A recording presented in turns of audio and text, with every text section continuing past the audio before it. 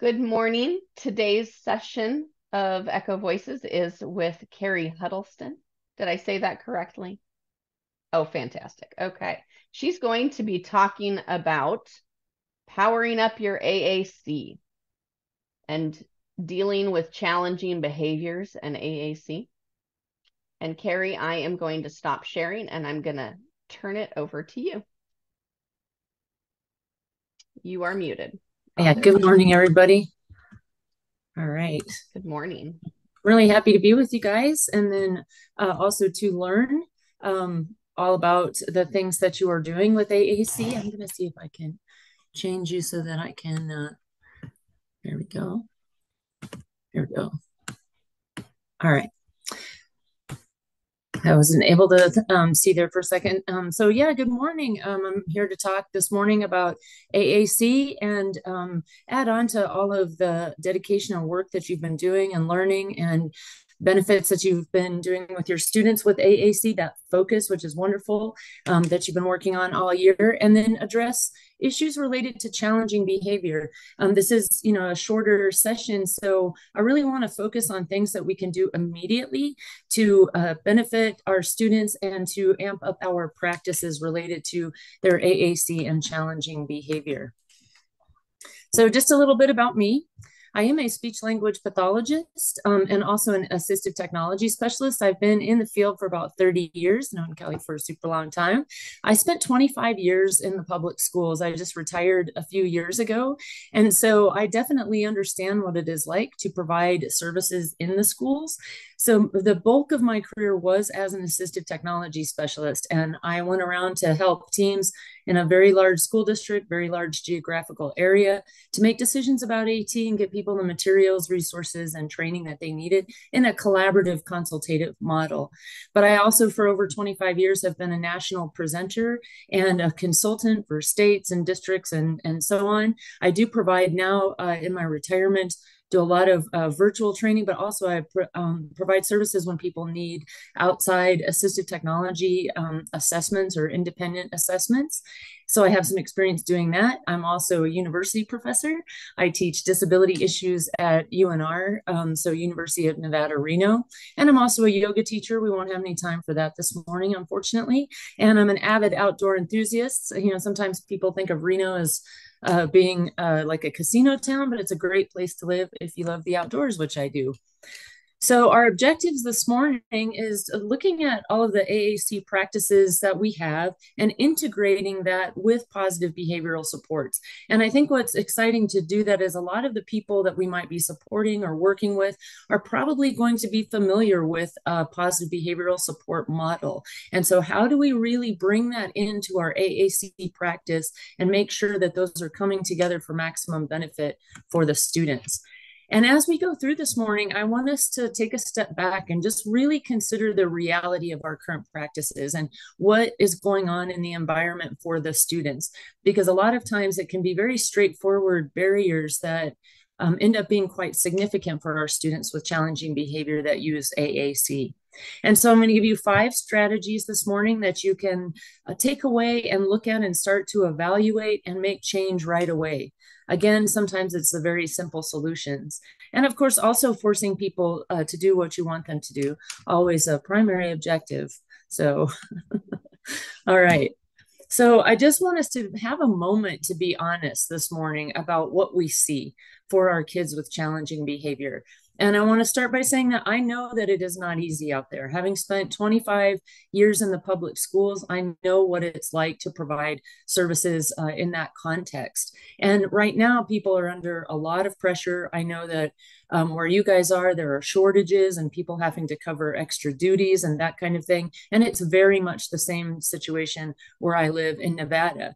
And so I've lived that and I still do as I support districts and people all over the country, but also locally when I'm doing those independent assessments as well. So I just want to acknowledge the actual state of things. No pie in the sky from me this morning.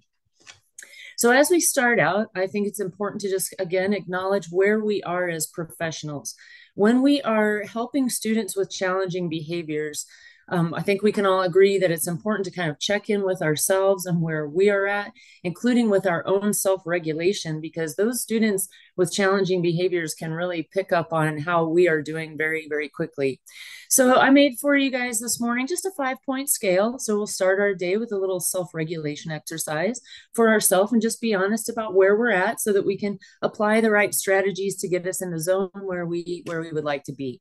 So for you guys, maybe you're at that one level where you're saying to yourself, I'm doing pretty good. I have what I need. I've got the materials that I need. I'm super pumped about challenging behavior. I'm excited to work with that population and for AAC. So maybe we're feeling pretty solid, and maybe we're just looking for strategies that we can use to help other people. Or maybe you're at that level too, where it's like, oh, I am excited. I am able to keep being excited, but I'm just also doing my best to juggle the many, many things that I have to do. And that's an okay place to be. We're feeling maybe a little overwhelmed, or maybe we're starting to reach a frustration level. And that could be with our own practices, just with all of the things that we need to do and helping kids with challenging behavior, or maybe it's helping other people who are helping kids with challenging behavior.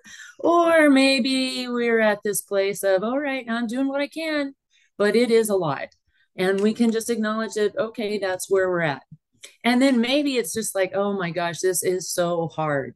And again, maybe we're not just seeing that, in ourselves, but we are seeing that in the other people that we are supporting. So once we know where we're at, we can kind of be able to apply the strategies that help us get into a better place, a more positive place. So I think it's important, and we don't often get an opportunity to do this, to just allow ourselves to pause and take a step back and look at the situation as a whole for our kids with AAC and challenging behavior. And then to remember that we have a lot of knowledge. The people that we work with have a lot of knowledge. And so how can we take a minute, pause, step back, and tap into what we already know? And just looking at the reality of the situation and seeing what basics might be missing so that we can apply our knowledge. So the case study that I'm going to focus on today, and as I said to Chandra earlier, where there's this one case study, there are hundreds more that I have encountered over the course of my career. But as we go through this session, I want to bring up the case of Sam. So I encountered Sam first when he was referred to the assistive technology team for just general kinds of supports, including communication. His parents, there was a little bit of conflict between the school team, things that were going on, and then a parent request for a speech generating device. And so my job was to come in and get everybody to the table and figure out how to make good decisions for Sam. So Sam has autism. Complex communication needs, so does not communicate verbally, and then also some challenging behaviors that were pretty significant. So in kindergarten, he was in a full day program, but he was in kindergarten half day. And then half of the day, he was in what we call strategies here, which is our classroom for students with autism spectrum disorder and with a specialized teacher. So half the day, regular kindergarten, half the day, that strategies program. So a significant part of his education was a very, very intensive ABA. And mainly focusing on discrete trials. So rather than things like pivotal response, it was mainly that very rote discrete trial teaching. And that was something that his family was very on board with. And we had a big team of behaviorists providing that instruction. So at all times, he had a one-to-one person with him. So whether that's a behavior tech or an aide, so a lot of people surrounding this little kindergartner. And so what often happened, even though he's in an inclusive kindergarten, he's often separated from the students. So at a table, like at a kidney table, away from the students with that one-to-one instruction, receiving his discrete trial training kind of program. And that was also in his strategies program as well. So he's in these environments, but he's separated. So again, his team included board certified behavior analysts, a number of behavior techs, speech language pathologist, occupational therapist. He also had adaptive PE services. He had a strategies teacher, so that specialized teacher, and then a general education teacher. And by the way, Chandra, am I on the recording or am I just, do I have you? Oh, no, you're on the recording. Okay, great. Okay, perfect. I see you. Okay, I just want to make sure.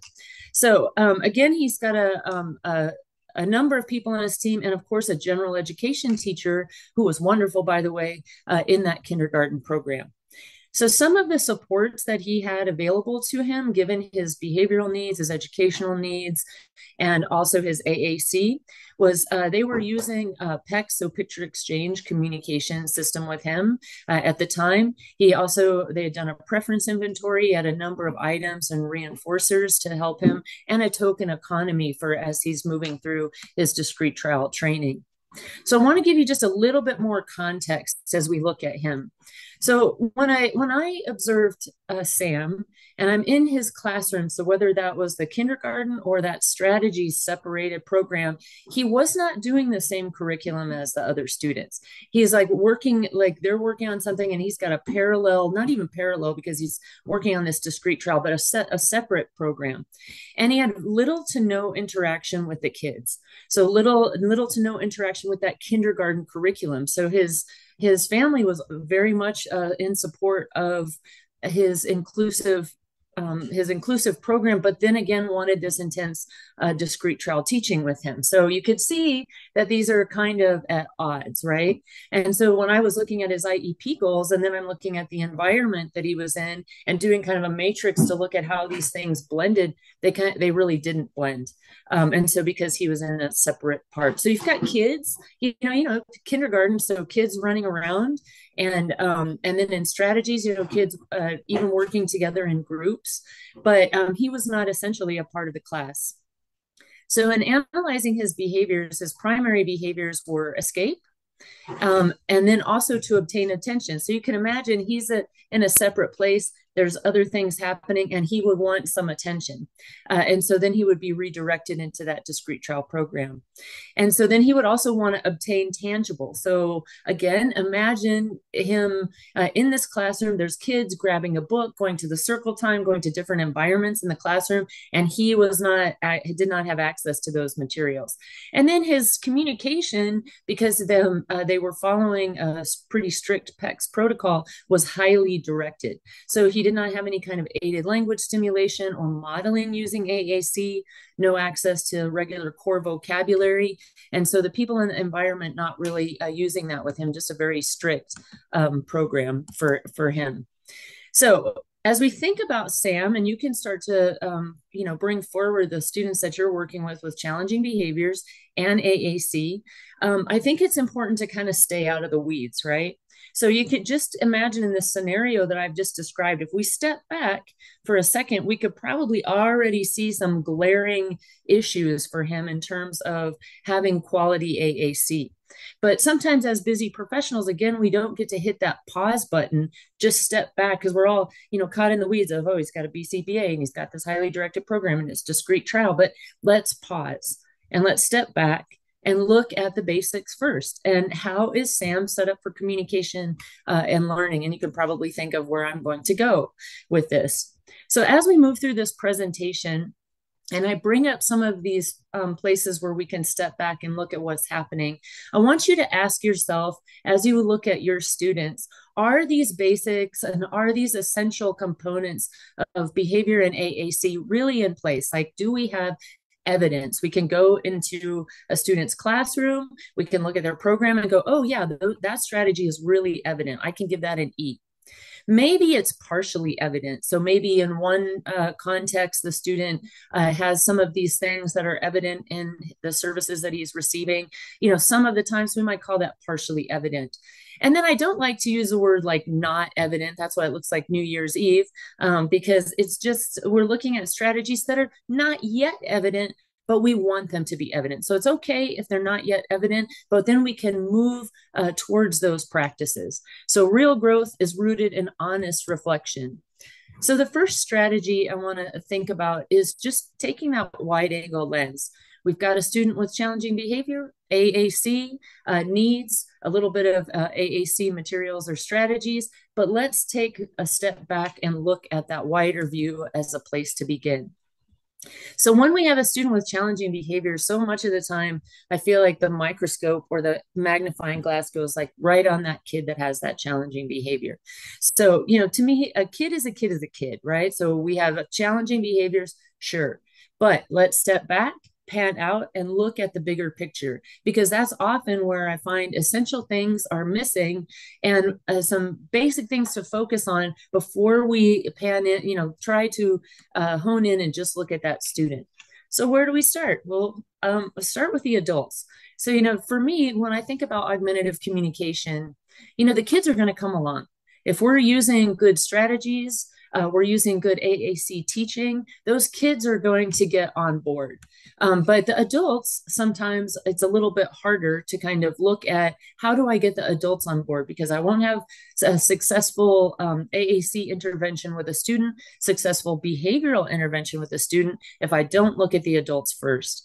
So when I look at the adults too, I think, okay, first of all, especially in specialized programs. So I think about Sam's teacher in the strategies program. She is a very gifted teacher, and she took herself to training. She went to, for example, teach years ago and tried to implement those kinds of strategies, a little bit more naturalistic but highly structured, program for the students. But her curriculum, she basically had to invent herself. And I see this so much of the time when I look at especially self contained teachers.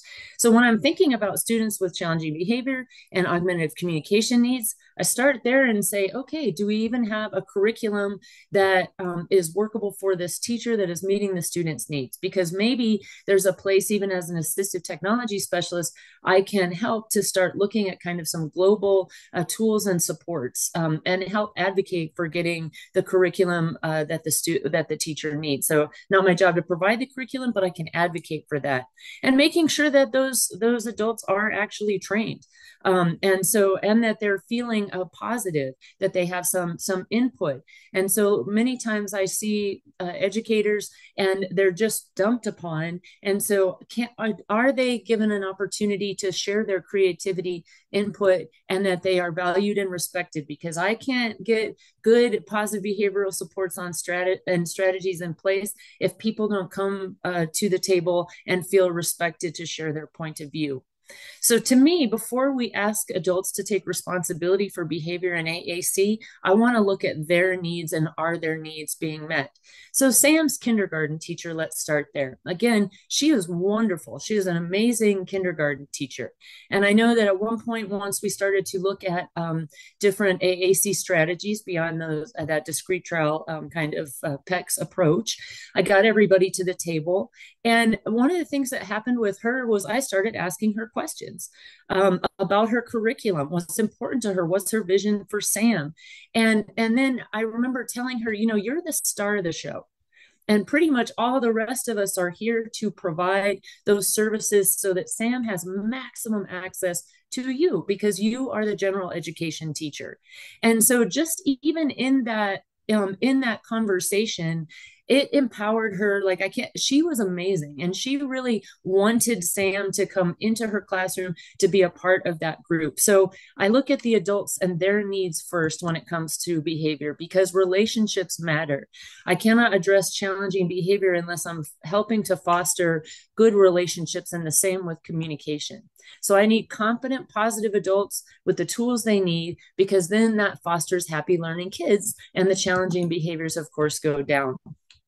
So I know that in talking to Deb and Chandra, looking at after the pandemic, many of our students have been isolated. Some of them pulled out of school, have maybe lost some of their skills. And then many of my students with challenging behaviors can come from very, very challenging backgrounds, even traumatic backgrounds.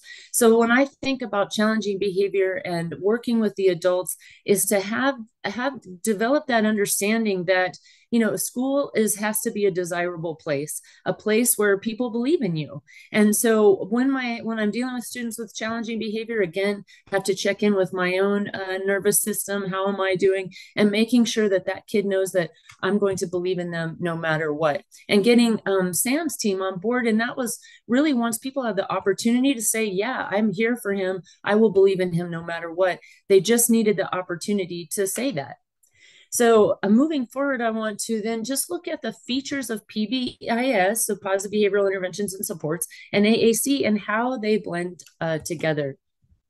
So what are some fundamental concepts of PBIS that support AAC? And what I love about PBIS, again, is many people, many professionals in the school system are educated on PBIS. And so when we start connecting those dots with, hey, how does this go with AAC? This is knowledge you already have. And let's put that together with our AAC strategies. So, and again, as we move through this, I want you to look at that. Am I seeing this as evident in my practice for students with challenging behaviors and AAC? First of all, positive. When I go into that environment, is that actually what I'm seeing? Is that clearly evident? That there's a consideration of environment and context. So one environment and context in that kindergarten classroom, one environment and context isolated kind of like with the one-to-one instruction, and then how does that work with the self-contained environment as well. And then, of course, in PBIS, we view challenging behavior as communicative. And of course, with AAC, we try to adjust the communication in a more positive way. But people already know about this. And that when that student is using a behavior to communicate, we look at that in a function-based way to meet an unmet need. For example, Sam and attention. He had an unmet need to participate in that class and get attention with his teacher, with his peers. And that is just part of that PBIS approach. And then that when we look at his individual interventions, his individual behavior plan, does it really address the function of his behavior? So with that token economy, for example, if he wants the attention because he wants to be with those students, he wants to be with his teacher. So is that token economy board, for example, actually meeting the need of attention?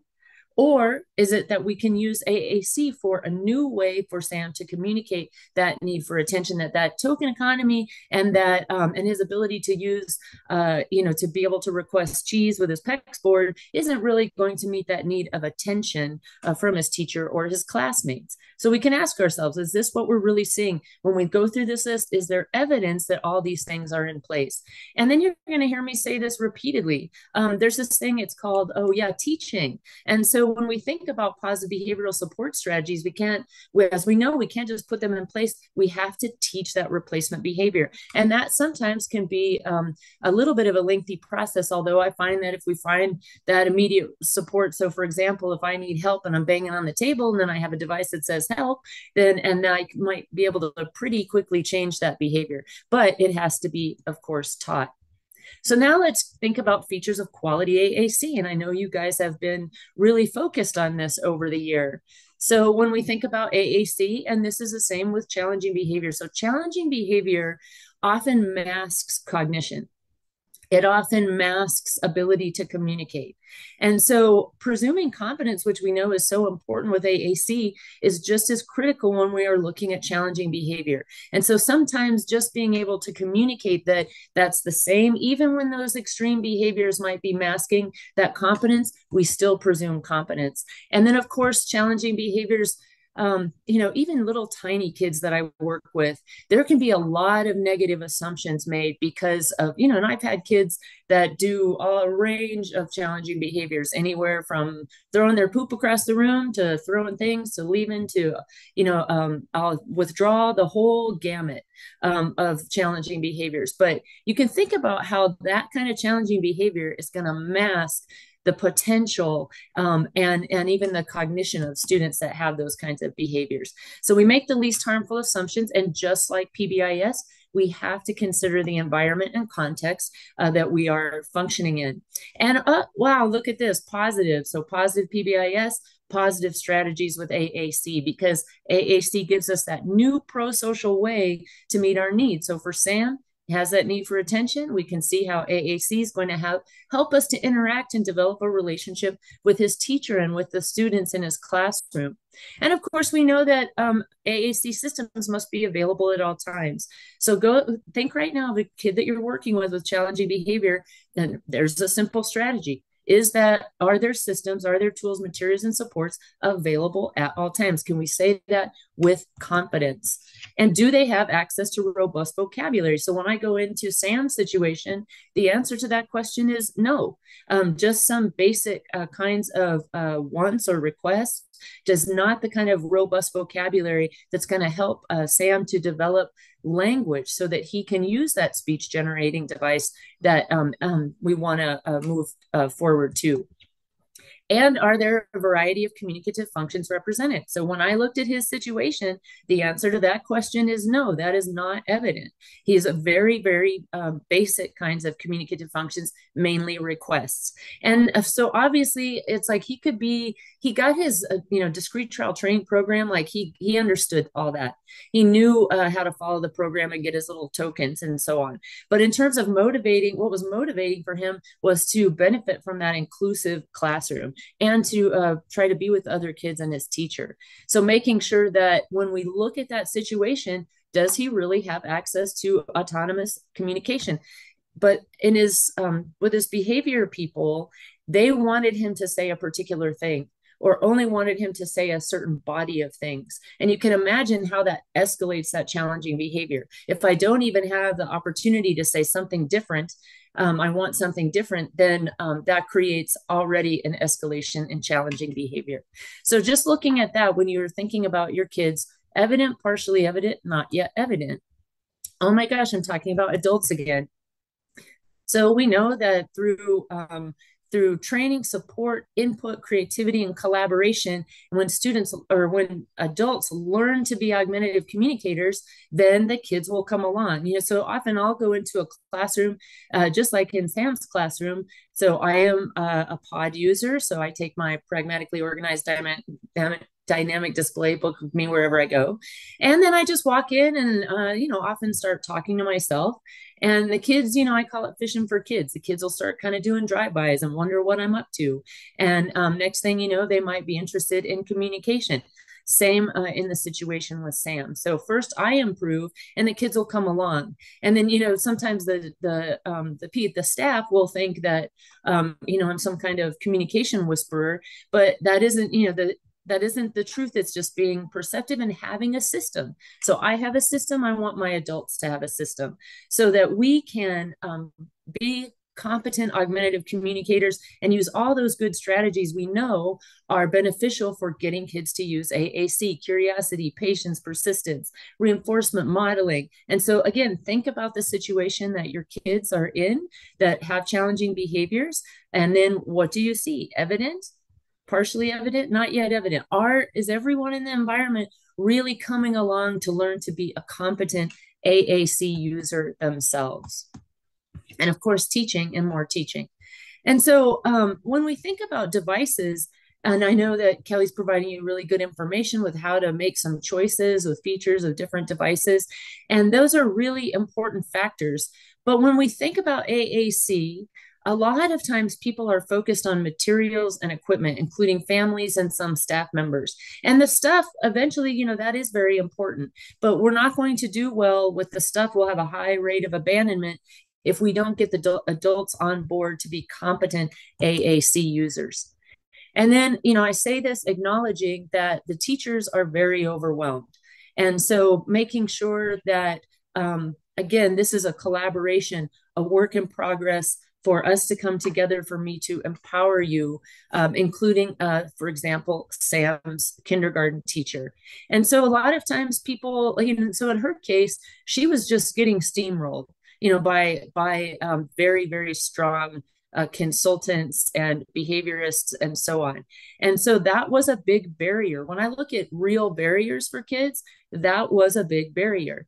And so we can imagine why people don't feel valued and how hard it's going to be, especially in the face of very challenging circumstances. We have kids with complex communication needs and challenging behavior. So again, I focus on the adults. That's the important part. And also, when I think about other related service providers like Sam's speech language pathologist, also getting kind of steamrolled. So she was very good with augmentative communication. So part of my job is to come in and advocate and get her to the table because she had a lot of knowledge to give. And then also the paraprofessionals. So much of the time I see with paraprofessionals that they're not necessarily included, or they're just kind of dumped on their own without the supports and structure they need. And when we think about challenging behaviors in AAC, the more structure, especially with our paraprofessionals, the more successful they're going to be.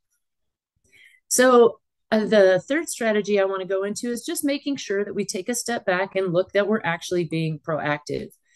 So anytime we're talking about positive behavioral supports interventions, or AAC, we know we have to set kids up for success from the beginning. We can't be in a reactive state of, oh, now Sam has lost it. Let me go find Sam's communication device. Instead, we have to put that energy at the front end. And people are exhausted, and this is sometimes hard to do, but kids with challenging behavior are going to get your attention one way or another.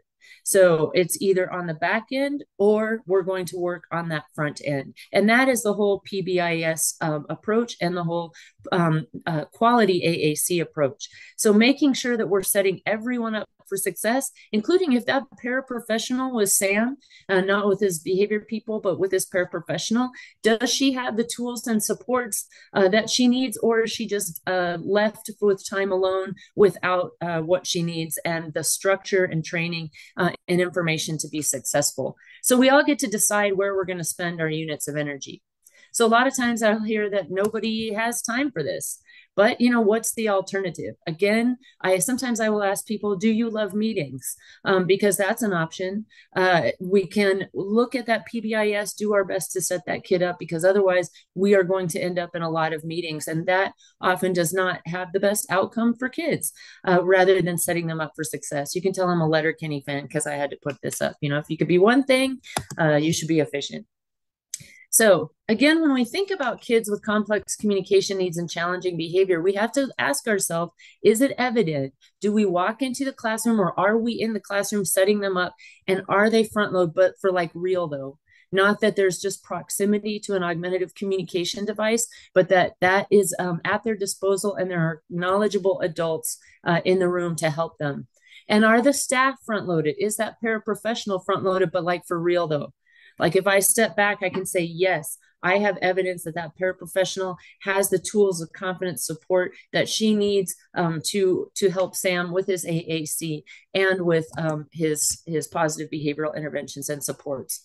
So we know that before we, again, put that magnifying glass on a kid, what are the general steps that we can take before we hone in and focus on that student? And so we think of any kind of like response to intervention, or we think of a PBIS model, and we think of tiers or pyramids, and we want to start from those general interventions and then move to the more specific for that student. And so when you look at that, if you walk in or it's in your classroom, do we have evidence that the general things are put in place? So think about Sam. Well, he is a student with autism, and like many of our students with autism, responds really well to being front loaded with information about transitions, being front loaded with information about what to do, being provided with visual supports for his receptive vocabulary.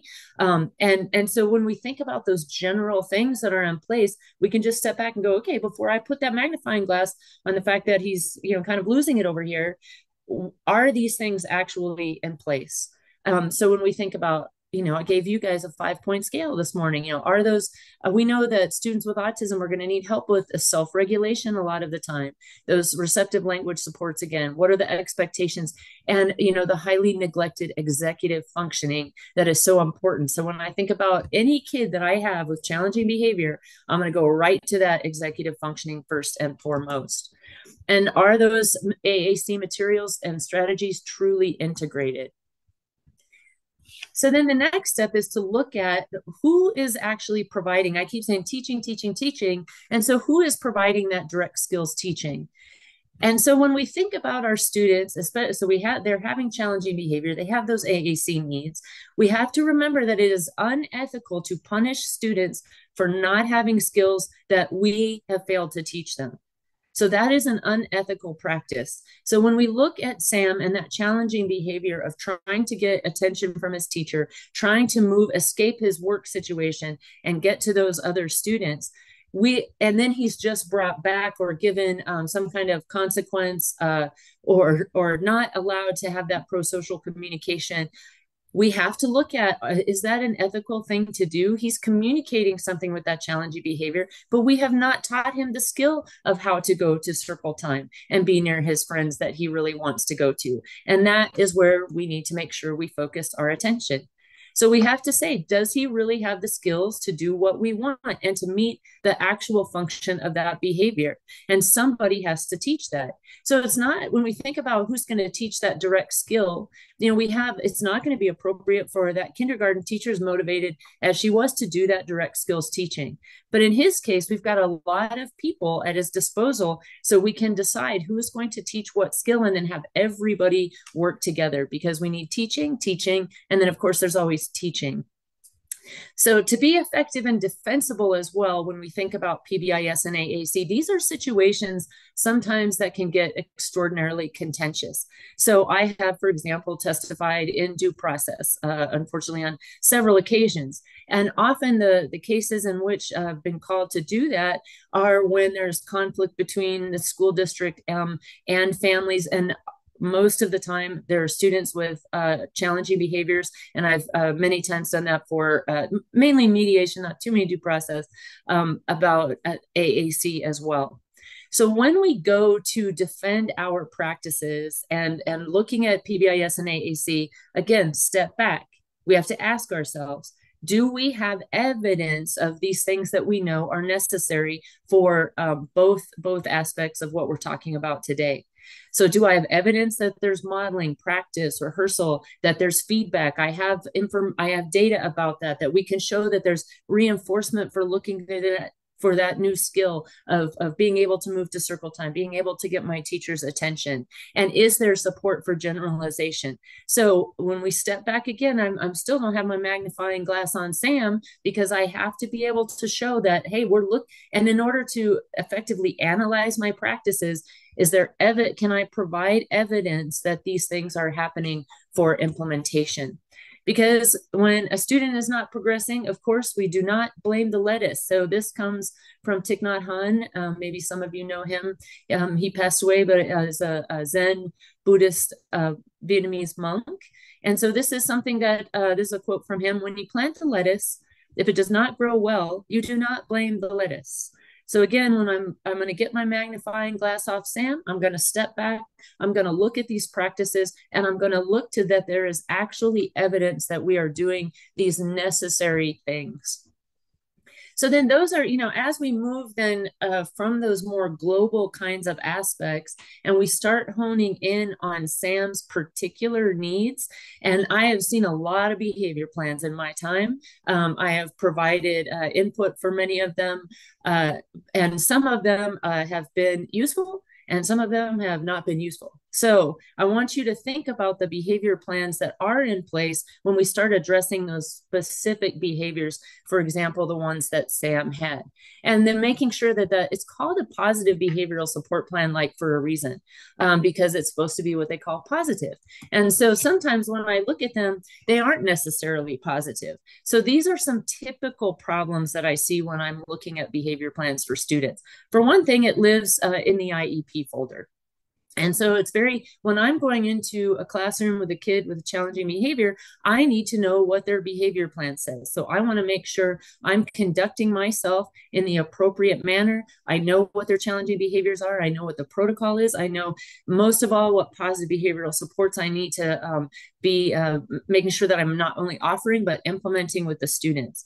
So if it lives in the IEP folder, which a lot of times I see that happening, that's going to be very difficult for me to be able to participate. And it's, of course, important for adults to be on board.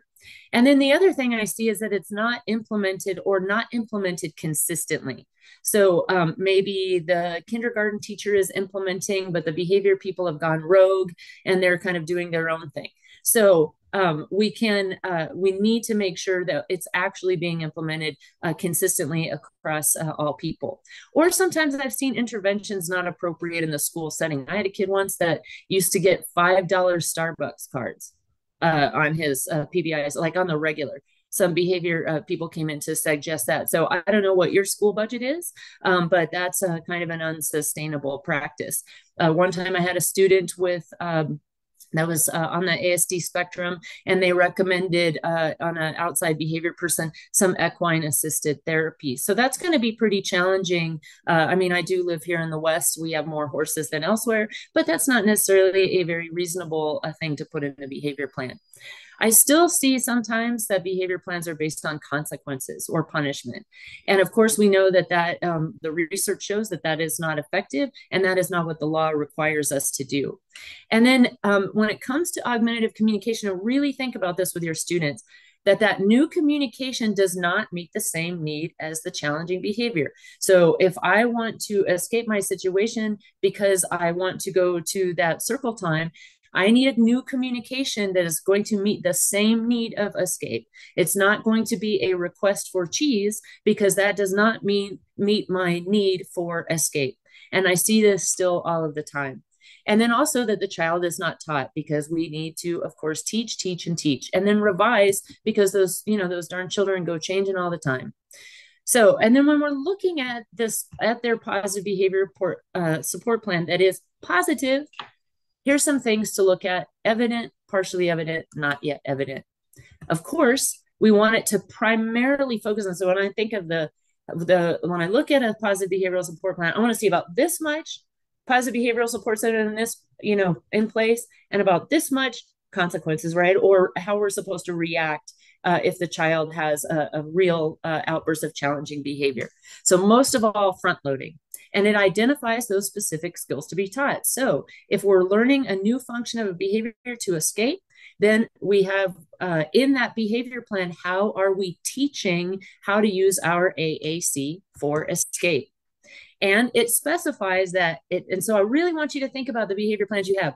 Does that new communication with AAC really honestly meet the same function of that behavior? And again, those behaviors change over time. Is there any kind of revision that we need to do and keep that at the forefront of our mind at all times?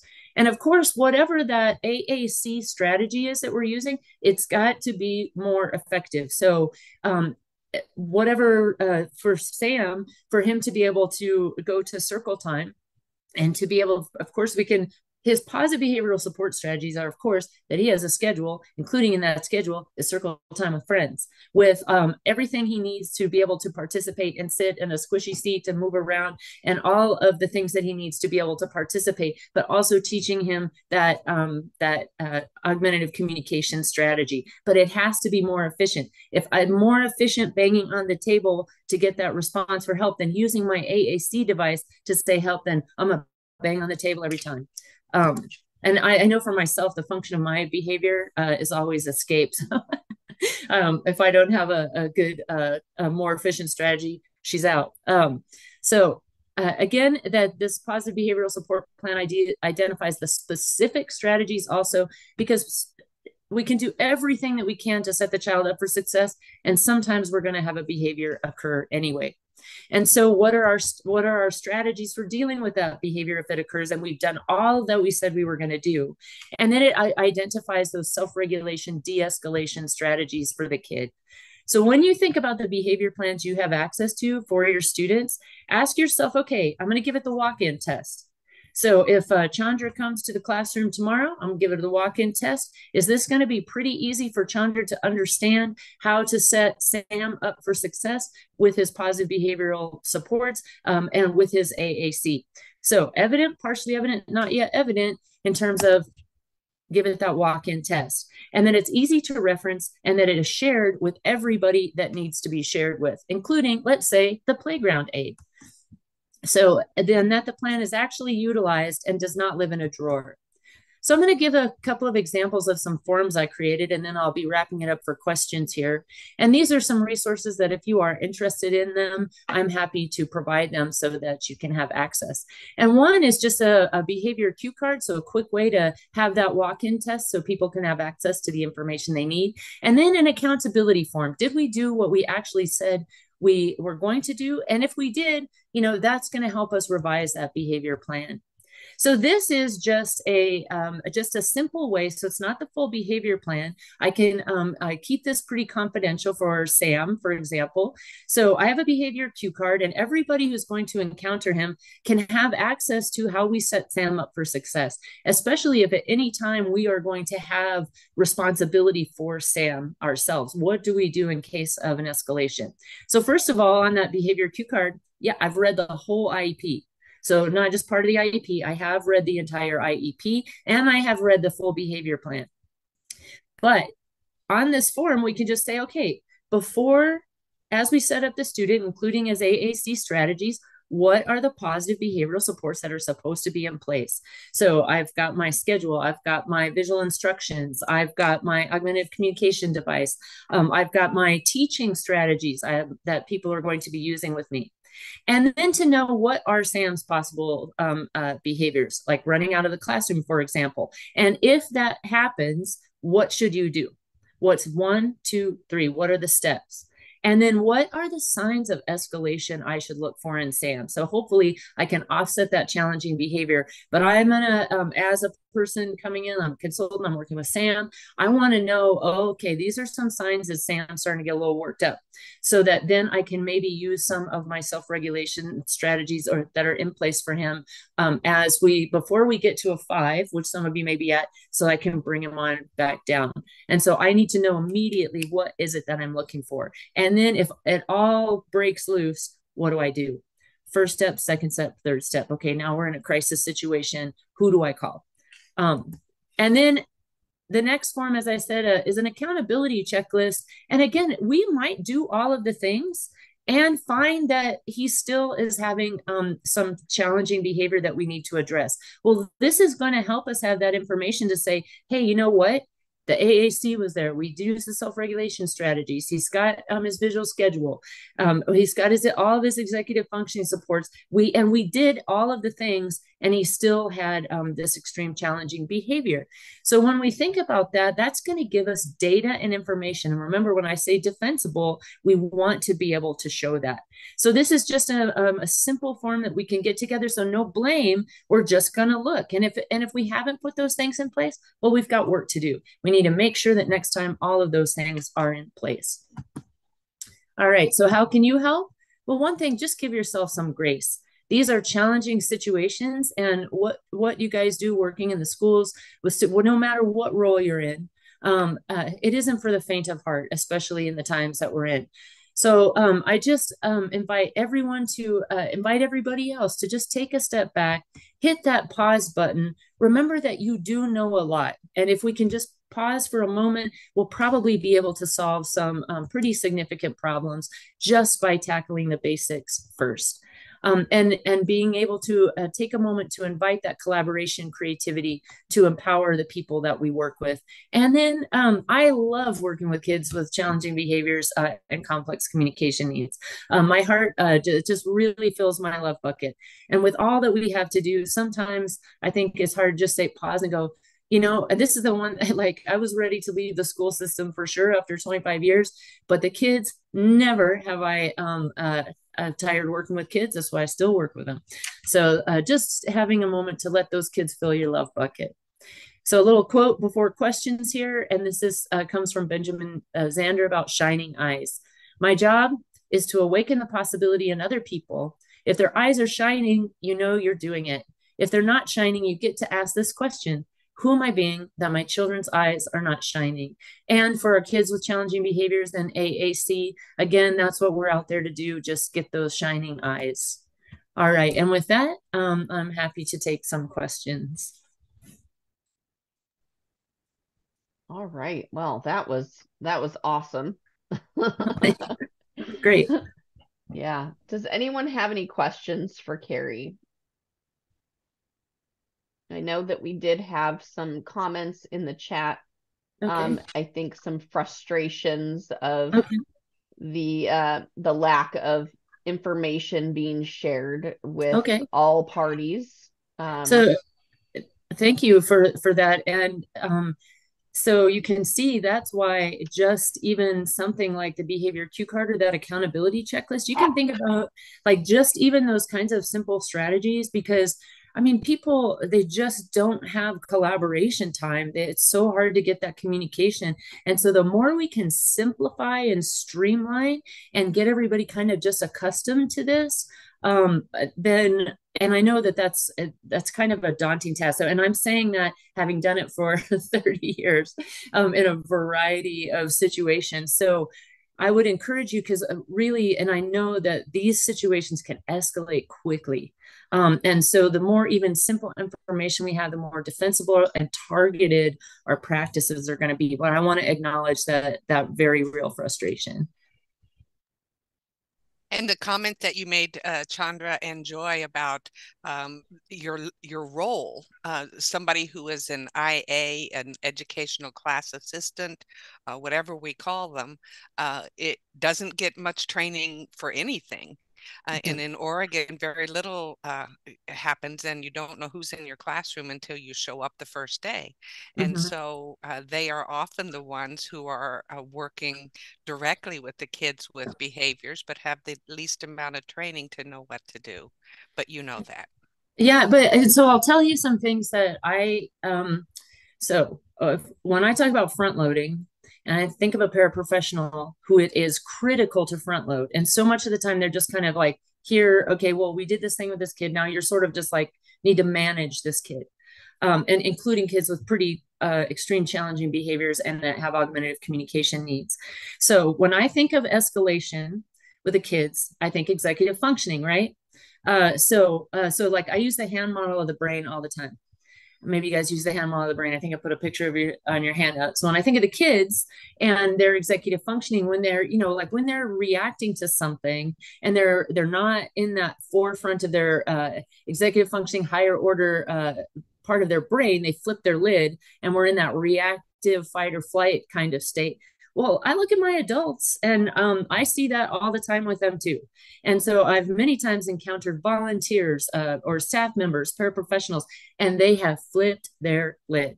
And so when I think about the hand model of the brain, and I think, okay, so just like with the kids, we got to get our big feelings a hug and then come back online to our executive functioning. So what I like to do is take for paraprofessionals is how have I set their executive functioning up? So even something like this behavior cue card, for example, I often use a matrix. I'm a huge proponent of, I know you guys are working on a different kind of matrix, but so I always provide a paraprofessional with a matrix. Here's the schedule. Here's the kids' IEP goals. Here's the supports that go in these environments to meet these IEP goals so that we connect the dots. We're in this environment, we get out this support. Here's how we front load the kid. And here's your toolbox. And also, I'm going to come in and I'm going to show you. I'm going to walk the walk and not just expect that you're going to be able to do this without watching me do it. And make sure that because of more structure and information that you have, think about your kids. They're less likely to flip their lid if they've got information and structure so that they can self-regulate. And it is the same for adults, and they are so stressed out. So if for yourself, why you probably don't go shopping for the holidays to buy your groceries without a list and some structure, and it's stressful out there. So for my paraprofessionals, must front load them with success. And make sure if I have a positive behavioral support strategy, I have an AAC strategy, I'm there to model it, and I'm going to give you written, very specific information about what to do so I can keep you online.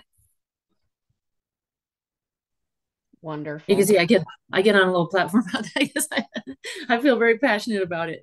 Well, and I hear you saying that you have to help your adults first because I know stressed out adults create stressed out kids. Yeah. I have a stressed out teenager. I'm a stressed out mom.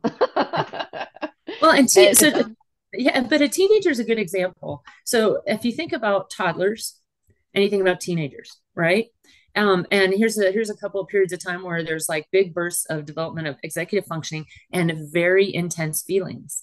And so when I think about toddlers and teenagers both, and of course we give teenagers driver's license, right when they're having very passionate feelings and they haven't developed all their executive functioning, highest order of attention required. But so here's a couple of examples, even when we're not talking about people with disabilities, where, again, that structure, self-regulation, learning skills, practice, reinforcement, generalization with support, then everybody, mom stays back online, teenager stays back online, because those are great examples of how our brains function. So when I walk in and I'm seeing a kid who is really exhibiting serious, challenging behavior, that's where my brain is going to go first is, okay, how's everybody else doing around here?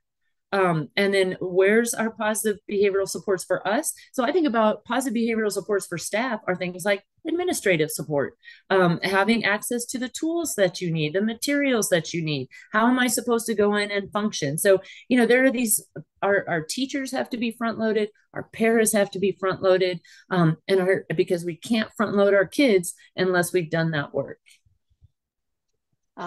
So Alyssa is asking about any specific tips or strategies you have to get buy-in.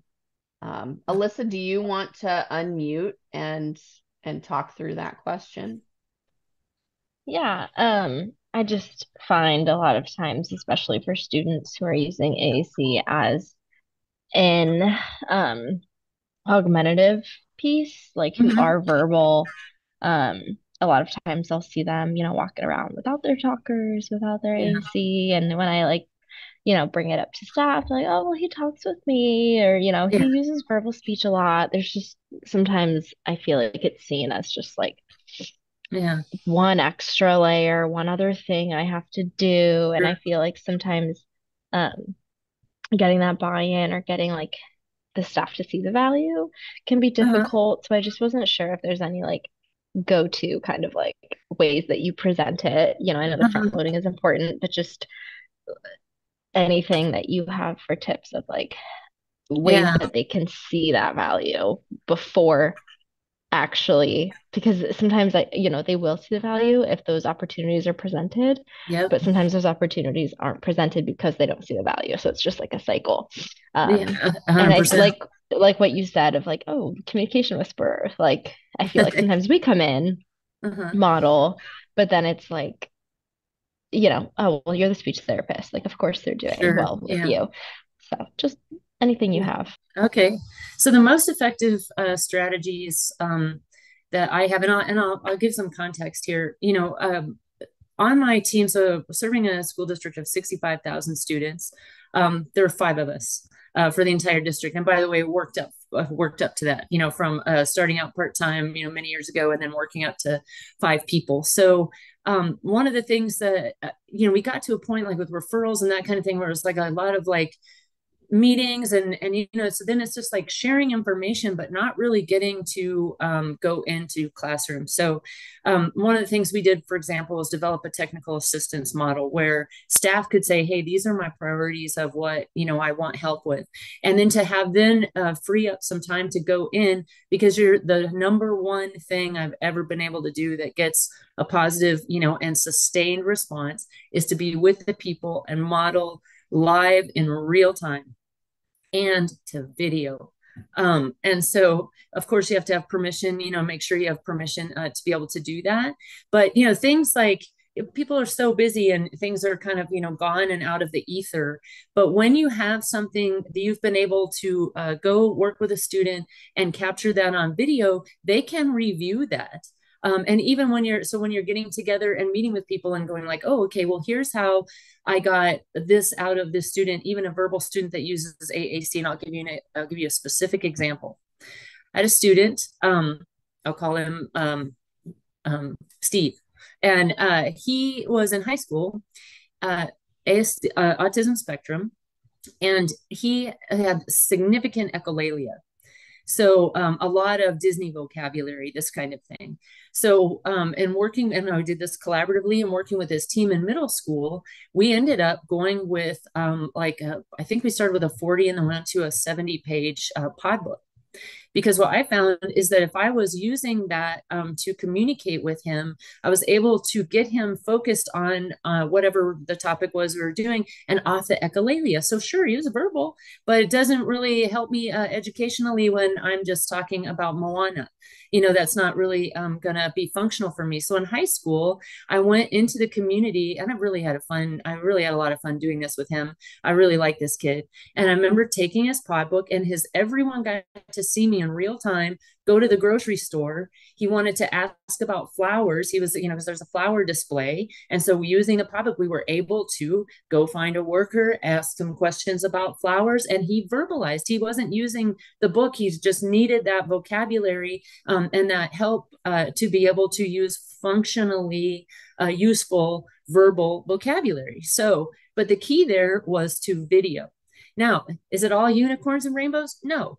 In fact, I had an occupational therapy aide come in, a young guy, and he saw me using the pod book with this kiddo and said, we need something different. He needs an iPad that is from the 80s. The book. And I was like, okay. Again, that's the reality of the situation, right? We get something on board, we're dialed in, something changes, there's a new factor. So that became again a step back. I look at a problem. The problem isn't that kid, the problem isn't the system. It's like now I have this barrier that I need to work with. But I would say that is and because you can't be there live all the time, but video. Thank you so much. Yeah. My daughter has echolalia, so I'm familiar with this. The video was a big thing. Yeah, that's great to hear. She'll just model or she'll just copy anything she sees on video. Yeah. Gotcha. Yeah. So, and that's for him, I think the school, because I would often find that book under, in the little basket under his desk.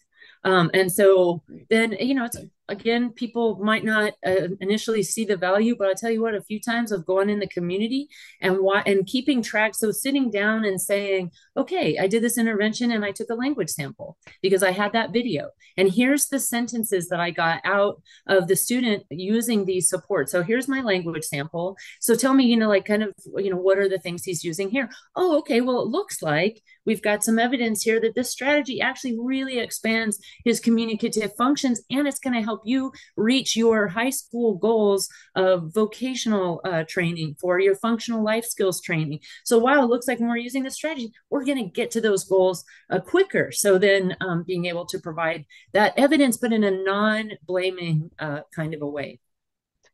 So Shawnee, you want to ask your question about efficient communication needs and selecting AT?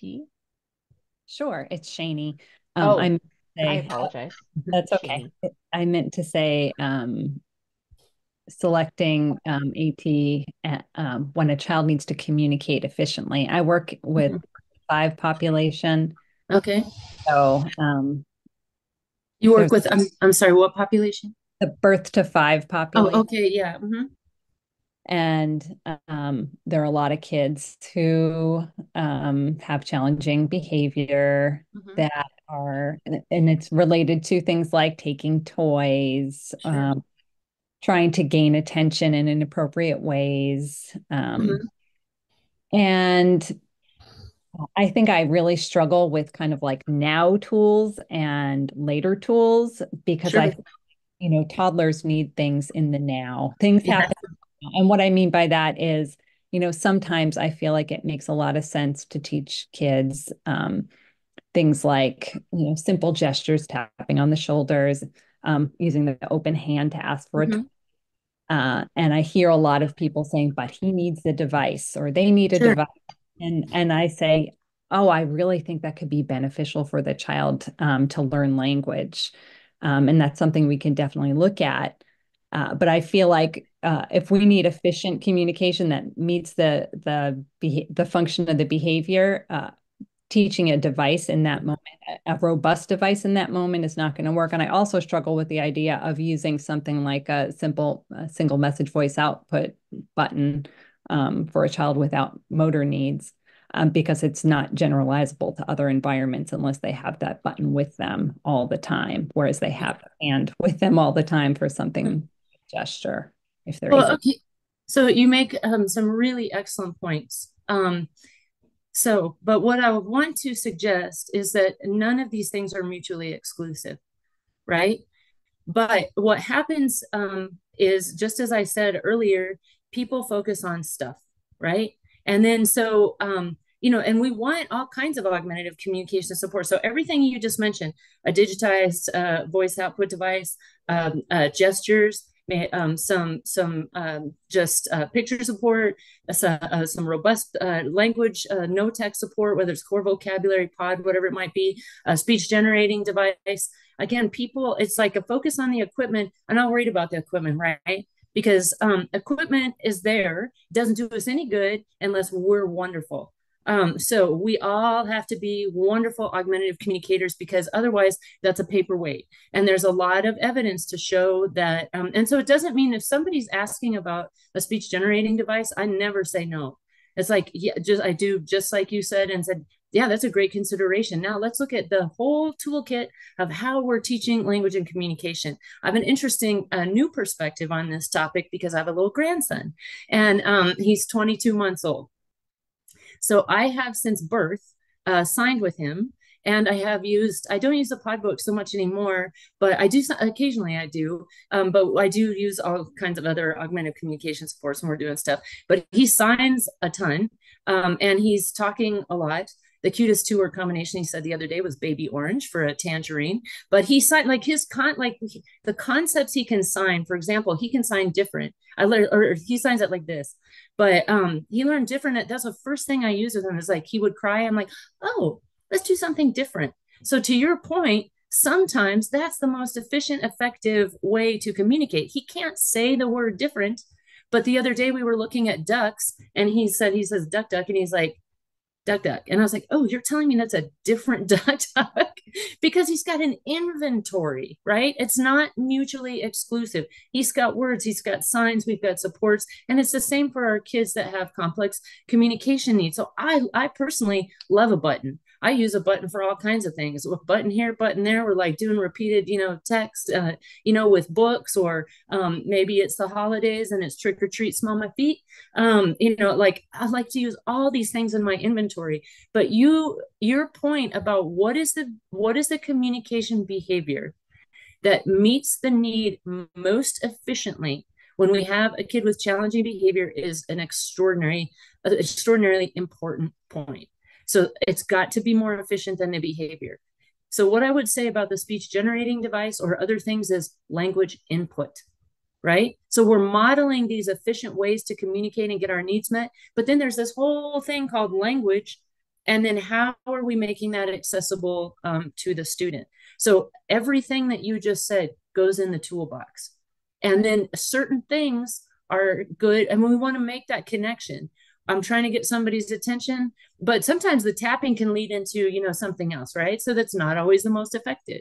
So it's a constant analysis of what's in that toolbox, what's most efficient, and how are we teaching language and a variety of communicative functions, and what tools do the adults need? So when somebody asks about speech generating device, that's great. First thing I want to know is, how am I going to get you to use that speech generating device? And then I'll worry about that kid. So I hope that helps.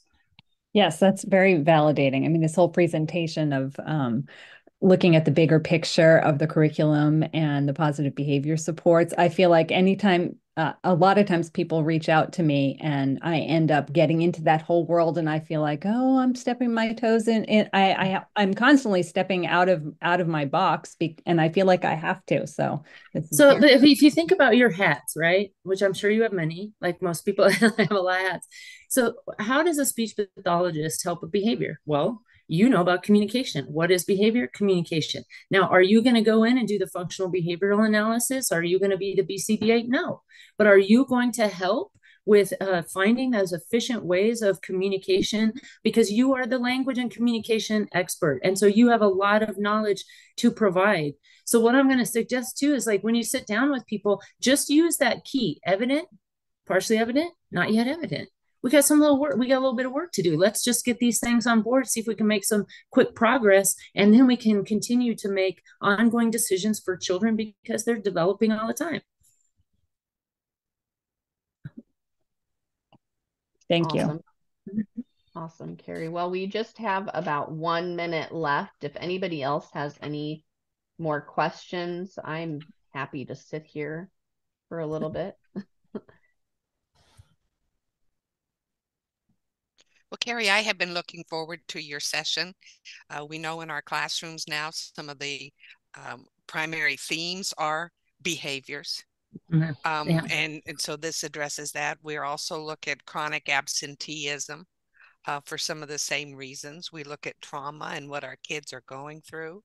So if we are going to help with the behaviors, and then we have to do the work behind it. And it's just a challenge. We've got different teams and consistencies, things that are different across our districts. But it's when we come together and have conversations like this that it gives us all hope that we are on the right track. Yeah. And I think it's, again, busy people, we tend to overlook the stuff that's kind of actually like hitting us in the face of, wait a minute, here's something I could do right now today. I could work to address this immediate problem because this strategy is not evident, and I'm going to make a big difference. Because I go into classrooms all the time to do observations. I try to be very inclusive, collaborative, and when I do that, I'm not there to supervise anybody, but looking for those kinds of immediately solvable problems that can make a big difference.